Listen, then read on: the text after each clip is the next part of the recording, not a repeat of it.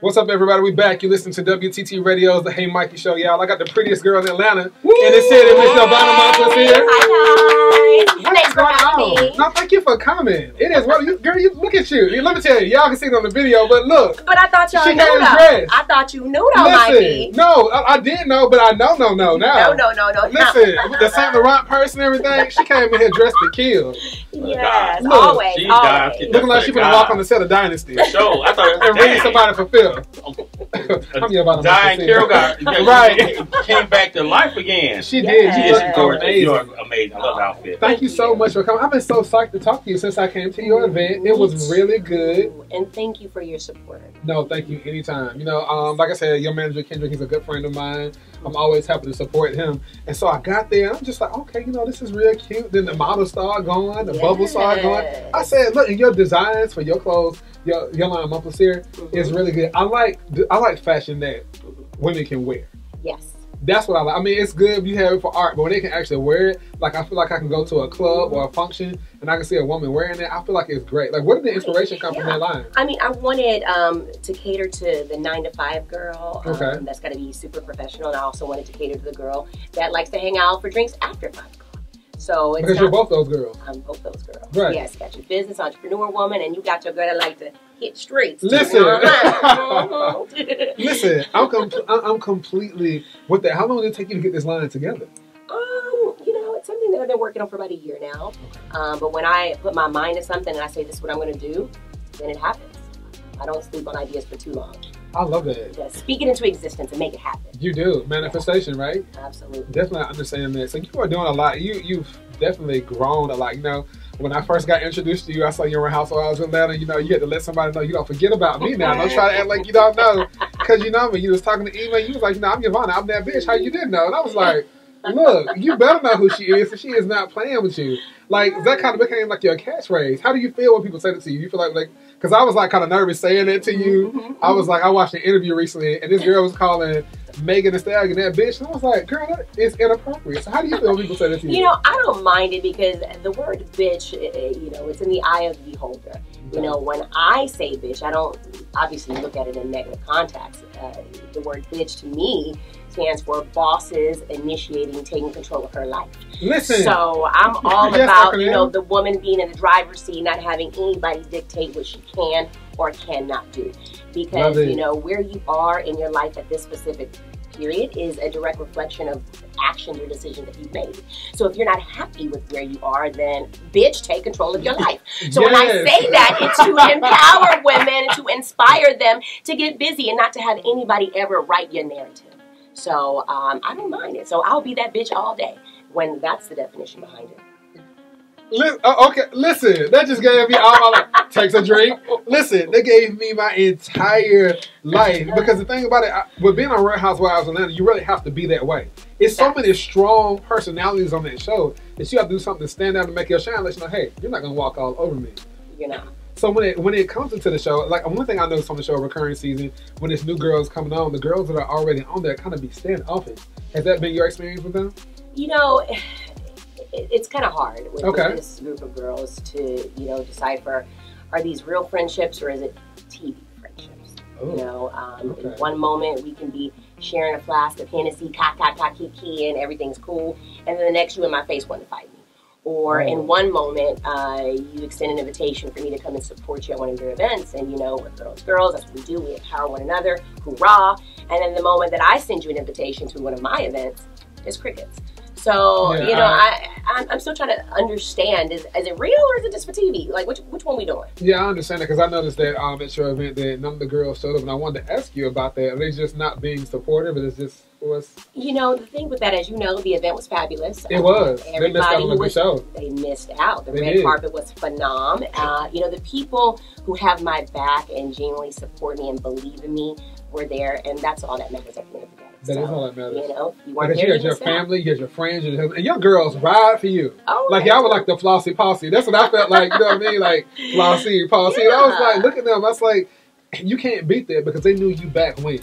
And that's what I always tell people. A lot of my friends, I've been friends with since I was in 2nd and 3rd grade. So they are very special to me as opposed to somebody who knows me from being Mikey doing radio and the blog and stuff. And that's important to have those people to keep you grounded. Absolutely. As long as you have your ride or dies in your corner, then everybody else is irrelevant because you know that's genuine support. And so I was happy to have those folks there. So that's amazing. And your most ride or die person is your husband. Let me tell y'all something. Y'all, her husband's like, so, it's like the Secret Service. She take a sip, he take a sip. She take a drink, he take a drink. They are there together. And let me tell you, hold this ring up real quick. Y'all, she got a ring. Like, somebody like love her. Yes. Like, if you blow her way in the wrong direction, you're going to get killed. Like, I'm not going to die today. You better recognize. How did you two meet? And tell me your husband's name, too. His name is Rick. Okay. Rick, you know, our story is so funny how we met. We actually met on 4 different occasions before we realized we were the same person. Wow. One time it was at a bowling alley back when 10 Pin in Atlantic Station was popping. I remember that. Another time was at like Mansion Alon. I was on a date. We was both in VIP. There was a little curtain in between. So when his date went to the bathroom and my date went to the bathroom, he was like, "What's up? Let me get that digits." I was like, "Okay, you can get some digits." Listen. And then it was another time, like we had a friend of his who tried to set up us on a blind date. So just, you know, months into our relationship, and this, he doesn't call me Yovanna, he calls me Gail. He's like, you know what's funny? Back in the day, I was supposed to go out on a date with a chick named Gail from Cali. And I was like, wait, I was supposed to go on a date with a dude named Rick from Brooklyn. He was like, you that Gail? I'm like, oh, you're that Rick? And then we put 2 and 2 together and realized we had crossed paths several times before then. And so, yeah, it's like it's just meant to be. It was meant to be. It's very Ohm's love is. I just love that. Like, that's really, really dope. Yeah. So one of the things that, you know, but when you go into reality TV, isn't such thing as reality TV curse when it comes to marriages. Yeah. Like, how are you guys avoiding that, steering clear of that? Well, you know, him and I have been doing television since 2011 together when we did the first show. And we sat down and had a conversation. And we were like, at the end of the day, no matter what, you know, we're here. You know me, I know you, you know my skeletons, I know your skeletons.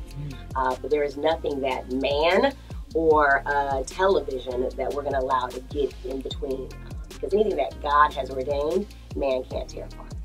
And we agreed that we would never, obviously, lie, be disrespectful, or embarrass one another. So as long as, right? And, you know, we both come from backgrounds. His parents have been married almost 40 years. Mine have been married 35. So we know, the word divorce does not exist. You make it work, you figure it out. And, you know, like I said, TV would never be the end of us. And at the end of the day, he ain't got no social media. That's another thing. You know, it's so many people that be in my comments like, I bet you won't at him. I'm like, his at is Yovanna Momplaisir. So that's where you can find him. So yeah, no social media for him. Our social media it's a family social media. And that's crazy. Somebody would actually ask you and say, how disrespectful can y'all please get some business about yourself, y'all? Keep your legs closed and married men. Cut it out. The thirst is so real. That's so disrespectful. You know what I'm saying? So disrespectful. Right. You a whole wife. An entire one. Wife. An entire right there, one. Big ass ring. He's right there with me. Like, stop asking for his information, please. His info is my info. I'm completely with that. I'm completely with that. Now, on the show, you know, what I've seen as far as that you and Nene are pretty cool and close and good friends. How is it hanging out with Nene? What kind of girl is she when she's hanging out? So Nene is super cool. You know, her and I met when I shopped at her boutique in Duluth a while back. And, you know, one day we went to dinner and we had a good time and we ended up going to dinner again, doing it again and again. And she's a fun girl. She likes to hang out, eat good, drink good, dance. Hey. I like to do the same. So I think that one of the reasons her and I, you know, established a closer knit friendship is just because, you know, she's real. She's always been very transparent, and she doesn't sugarcoat anything. We know. And she has a lot of qualities similar to my husband. She's a Sag. He's a Sagittarius. So, you know, anything about Sagittarius is they as real as it gets. So, yeah, that's my girl. I love that. I love seeing the sisterhood between the two of y'all because right now it seems like on the show from what we're hearing and seeing, like it's just so much division at the moment. That, you know, it's this whole Kenya versus her. How do you okay. What do you get off Kenya? What's the vibe you get from her? You know, hit the pause. You know what? I'm just gonna say no comment. Got you. Yeah, you know, my mom always told me if you ain't got nothing nice to say, don't say anything. Oh, you want yourself? You ain't got nothing nice to say. Shut the hell up, because you ain't got hands to back it up. I completely understand it. It's just, I know, like, from, you know, I remember I was watching Yovanna and she said, you know, relationships between women can be rather difficult. It's kind of hard for them to navigate sometimes. And I just wonder, like, how do you find sisterhood from like a group of strangers? You know, how do you go about that?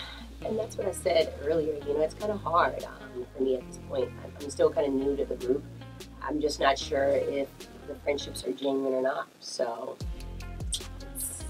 other than spending time with them outside of the cameras, that's really the only time that you can decipher what's what. And the only person I really got to spend time with like that is me. Okay. So I can't really speak on what the friendships really are or aren't. So it's off camera. Well, what do you want people to take away from you this season coming up? Well, I guess the first thing is give me a chance, guys. You know I had that infamous moment last season where I was a little bit, you know, intoxicated, but everybody acts like they've never had a moment in their life where they drank a little bit too much and maybe, you know. I'm going to just give my head a black girl tag. So that was like, you know, a snippet of who I am. Like 95% of me, the world hasn't gotten a chance to see. So I agree, because I got to see more. You're very bubbly, very personable, very down to earth. You know like this girl is fun, right? So I haven't seen all that. So just put yourself in my shoes as being like the new person with a group of people where you maybe the first time didn't leave the best impression, but it's trying to come back in the circle and try to just reintroduce who you are. Well, I'm a big fan of second chances, so I'm glad I got a chance to meet you and give you a second chance and see. Likewise. I've been pleasantly surprised and pleasantly pleased. You know, you do good. Thank you. You do good. I like how you carry yourself. You know how to talk. You know how to walk. Because everybody can't do both. So you know that's a big thing. What other projects do you have in the works? Well, of course, you know about Momplaisir by Yovanna, my new fashion boutique line that was launched a few weeks ago. I've got some new winter and fall pieces coming, so definitely check that out.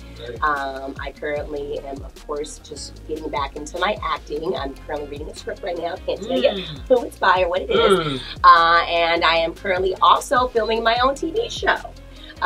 It's based on my husband and my life.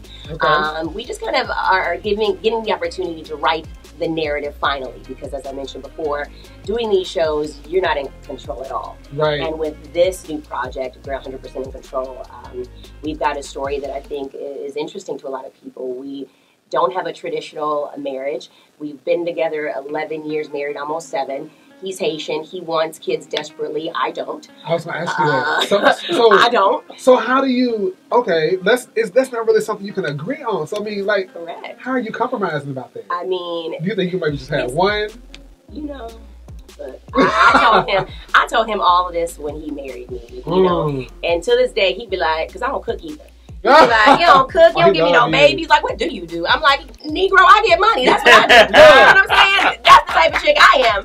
So I feel like, so I think that there's women out there that can relate to that. So we're like, you know, we're going to be transparent and just invite the world a little bit more into our lives and our story. I'm excited to see that. I'm very excited to see that because that happened between me and my ex-girlfriend.